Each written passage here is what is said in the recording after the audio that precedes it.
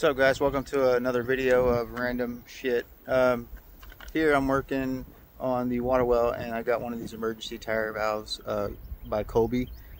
So I got a leak on my air tank for my water well, and I've been doing some research, and they say if you install one of these, it stops the leak. Doesn't fix the problem. I think I have a bigger issue, honestly. I think my diaphragm's busted in my air tank, but this is a little temporary fix, and I'm going to show you guys if it works or not. Stand by. Alright, so this is my leaking stem right now. Water should not be coming out of this thing, and you can see it. The pump just kicked on and it's squirting out. So I have seen one video of this Colby Valve install, but he never really installed it. All he did was kind of depressurize the tank and kind of rotate it to stop the leak. So I'm going to try and do a video of the before and after. So this is the before, and then I'll show y'all the install and see if it holds. Like I said, it's a temporary fix, it's not permanent, because obviously there's a bigger issue in the tank. So yeah, stand by. Alright, so I got the stem off. This is the actual stem right here.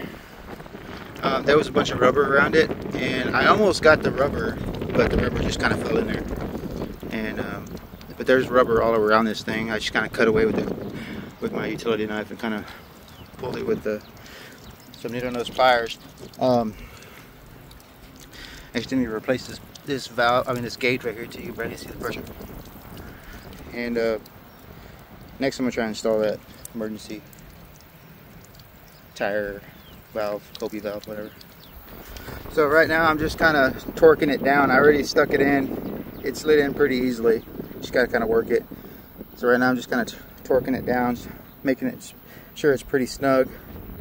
And also I'm kind of screwing it down enough to where I can fit my cap on top, which is this one. It came with this little cap.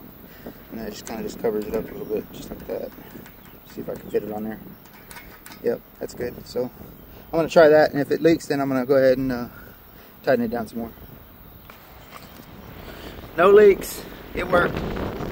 My water well is cutting on and off. I was going to replace this gauge, but the other gauge didn't fit. I got it set for 2040. I put about 38 pounds on this, 35 to 38 pounds on this tank. It's recommended to put 2 psi below the start kick on, so it's pretty close. Switch is functioning on and off by itself like it's supposed to, and there are no leaks, so it looks like it